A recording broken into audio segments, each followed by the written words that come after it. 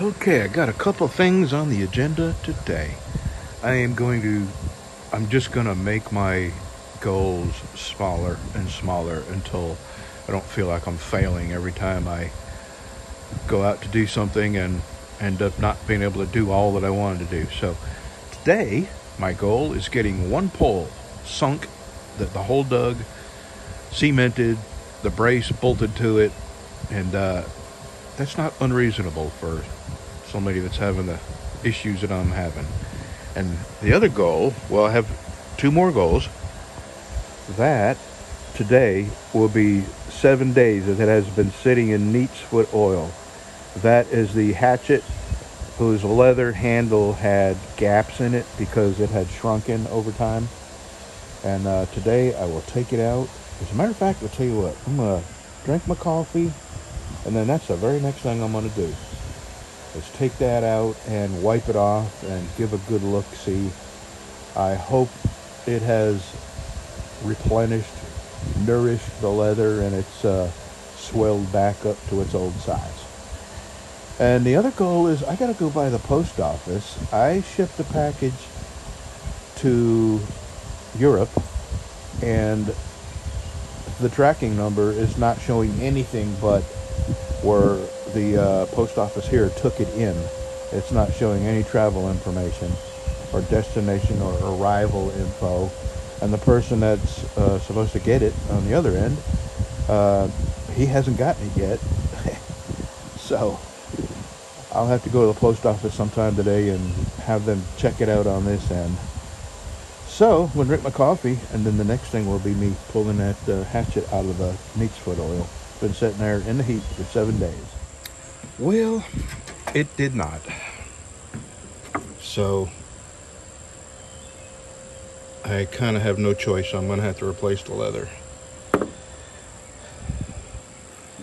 And these are a booger to get off. But I do like a challenge, and this will be the very first one where I have removed the pins on these two. Here's what this is. This is two pieces of metal with a gap in. This is not a full tang. Even though you can see the tang on either side, there's a gap down the middle. And these leather pieces are like this with a gap to slide down and accommodate these two pieces. And that's what I would have to do is cut the slots. So it's hard to explain without showing you. And these do not hammer out. I've watched a million videos, well, dozens, and nobody's been able to knock these pins out, so they all end up drilling the pins out and then going back with oversized pins, which is fine. I can do that. Oh, okay. So down to the shop, put everything away, get my gator out, and then see if I can dig a hole. I'm not sure if I can. I took a pill and I could still barely walk. I'm having a very difficult time coming to terms with the fact that I'm just not the guy that I used to be, man. I feel weak. I feel old because I'm not as strong as I used to be. And just standing up straight is hard. You know, I'm a tall guy, but most of the time when people see me, I'm bent over. So, you know, anyway, I'm just talking. Let me go put these in my leather shop and then feed the cat and get the day started. There is this little boy. He's 17 years old, and he's a worker. And I may have to hire him to dig my holes. It's just I got to get this fence up. Let me sit a minute. I'll tell you I have a friend who's sort of like us. And by us, I mean nobody that you can depend on to take your dogs if you die. And that has been a fear of mine, that I really want to outlive Breezy. Breezy's 15. And, you know, when I was in and out of the hospital, I was praying that I could just live long enough to get him through his life. You know what I mean? because he's been nothing but my baby since he was 6 months old, and he would just fall apart if he wasn't treated like that. So the thought of me dying and him not being the center of someone's world concerned me. And I have a friend who is probably feeling the same way.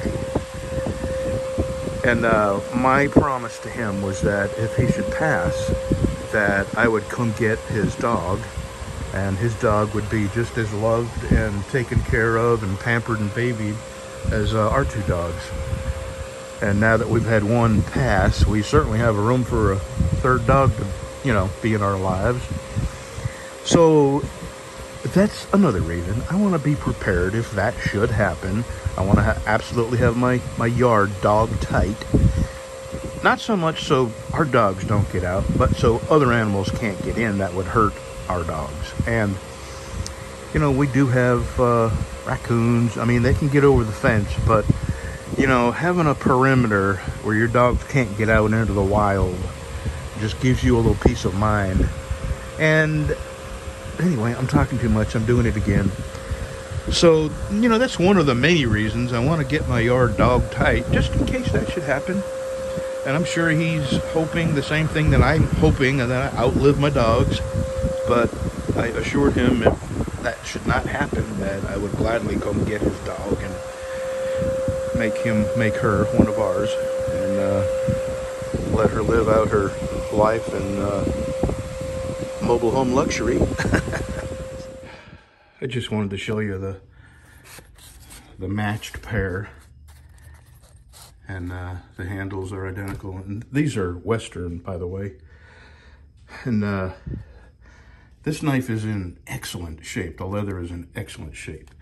And like I said, this, okay, there you go. This is just not gonna cut it. Maybe, I just don't know. I'm gonna think about it. I really want the leather to be the same age, roughly.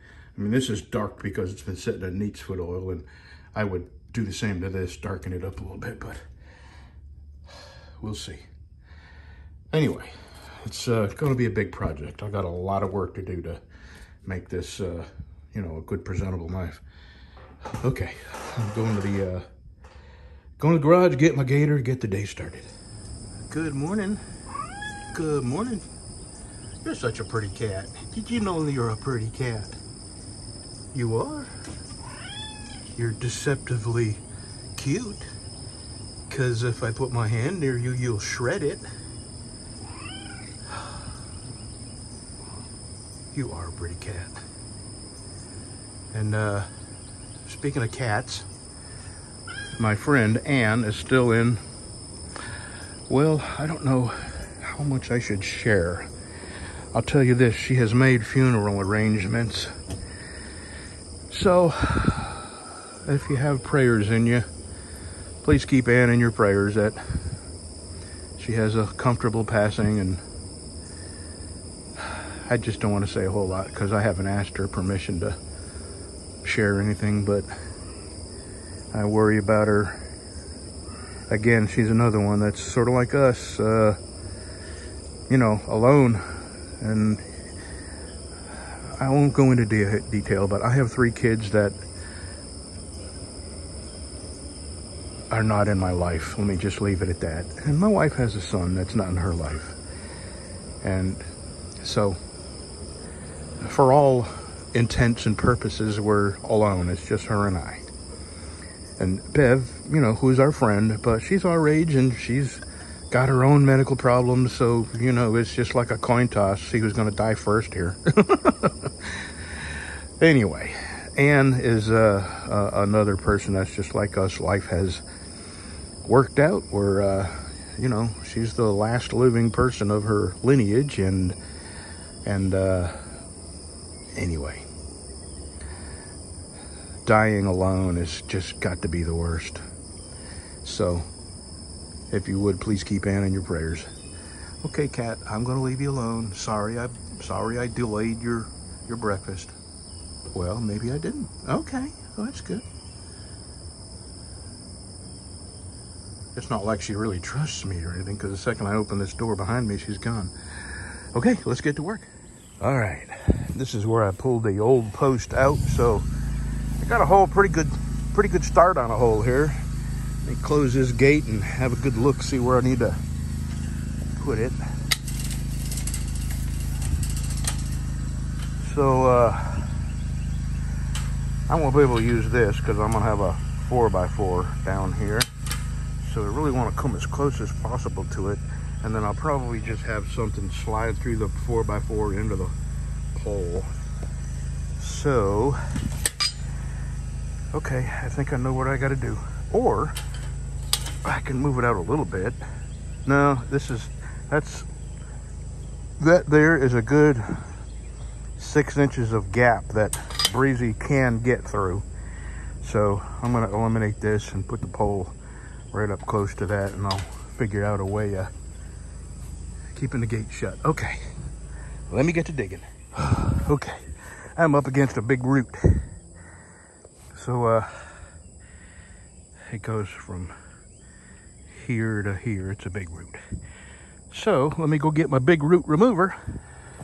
Okay, I am working on it.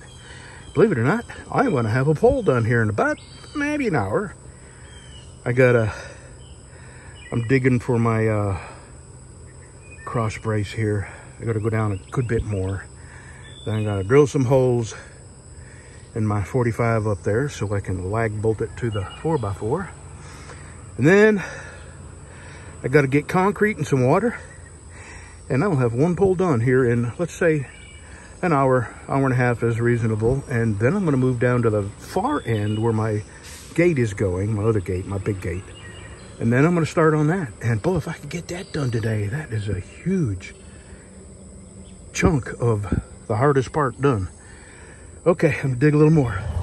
Okay. One down. Now I'm going to the end. Hopefully by the day's end, I can have that in, and that is the hardest one of all. And then 2 more, which should be pretty easy. Oh, crap. Okay. I'm gonna go sit in front of the fan on the front porch here. We'll be back. Okay, about 6 more inches. I'm gonna go 2 foot since this post is gonna have that gate hanging off of it. But I kind of think that that's all I'm gonna do today. What time is it, hon? About 10:30? Yeah. So, starting to warm up. And I have looked for the pull cord on this. I've not been able to start this post hole digger. So I'm having to use it the old-fashioned way. All right, about 6 more inches and I'm setting this pole. Yeah. Don't be jealous of my long, glorious towel. Okay, now I gotta drag the gate down here, put my pole in, and just see where I gotta set my pole in that hole. I think pretty much dead center, but I want to be sure. Okay, that is 180 pounds of cement in that hole. That's a big hole. And I've got to make this, you know, heavy and stout, because that's a very, very heavy gate. That's just going to be hanging on that pole. And I got a lot more done than I thought. It's noon, and I'm going home. I'm going to take a shower and chill out. Tomorrow I will put them braces on, and I just thought of something. I can have a brace coming up this way and a brace coming up this way at the same height, but I can't do 3 at the same height. So I've got a spare 4x4 right there. I'm gonna cut it longer and attach it above, and that's the one that will be holding a lot of the weight. The ones going this way will just keep that pole from swaying left and right as you open the gate, and the one going that way will keep this from sagging, hopefully. Okay, that's probably it. Gather my tools up, park my little John Deere Jeep, and go to the house. Have a good day. Have a good Saturday. Yeah, Saturday.